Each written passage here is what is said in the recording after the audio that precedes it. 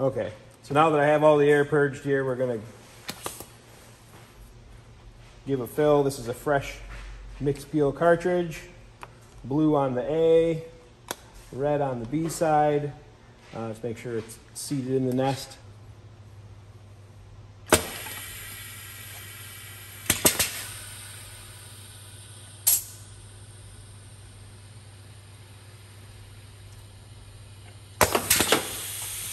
There we go. You see we've got a full A side, and I'll put the cap in here so we can look for the bottom without spill mounts. So we'll do that one. Let's do one more.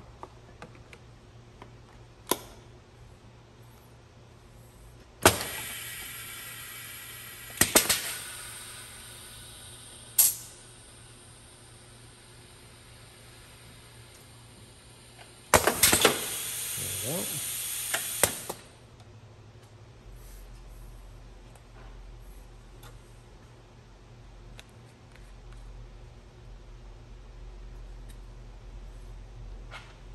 See here,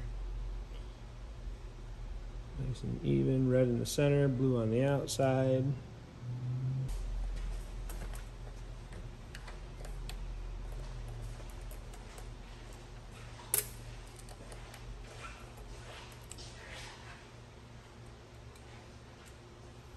another peel nozzle there. You want to make sure.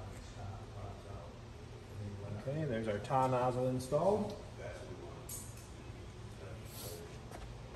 I'm going to loosen these 4 screws here, about half a turn, quarter to a half a turn, and that allows this to slide back and forth to make up for the difference in the offset of these on the top.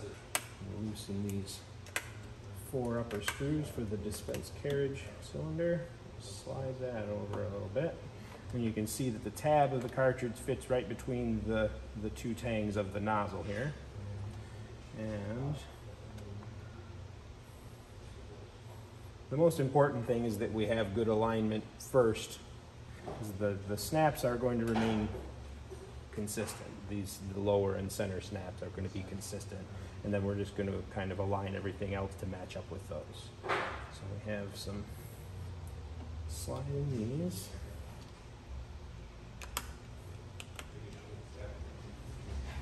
And that looks pretty well centered. I'll go ahead and hit the head down button here. Okay, so this is the position that the cartridge is going to want to sit in to be lined up with that.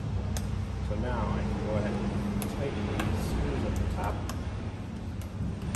Again, don't need to be very tight, just snug. And at this time I can also tighten these upper support bracket screws. Snug should be plenty. Okay. Now I'm going to bring the switch down to contact and fully depress the small wheel on the switch. I'm just going to tighten the 2 thumb screws in that position. And you can see there that that switch is fully depressed. Now I can hit the red button and drop the inserter. And then this is where we will contact for the fully seated U-Tah cartridge chamber or pistons. Okay? Okay, we've gone through the process of moving the dispense head over to the right and moving the upper cartridge support bracket over to the right, installing the U-Tah cartridge nozzle, and getting all of that aligned properly. And then again, we moved our inserter limit switch down to the U-Tah mark. We have opened the inserter down speed control all the way counterclockwise to get it out of the way fast enough. And we also adjusted our A dispense delay to the letter E in the downward position, as well as made our volume adjustments for the proper fill level on our U-Tah cartridge. So we're going to go ahead and insert that cartridge with the tab between the tangs of the nozzle.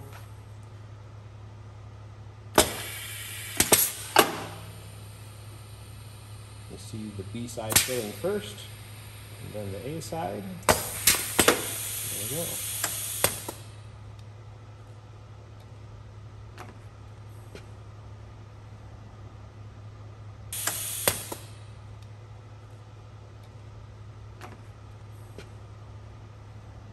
Again, we've tested for the volume that we have the meters set at to fill the correct volume in the U-Tah. Let's fill another. There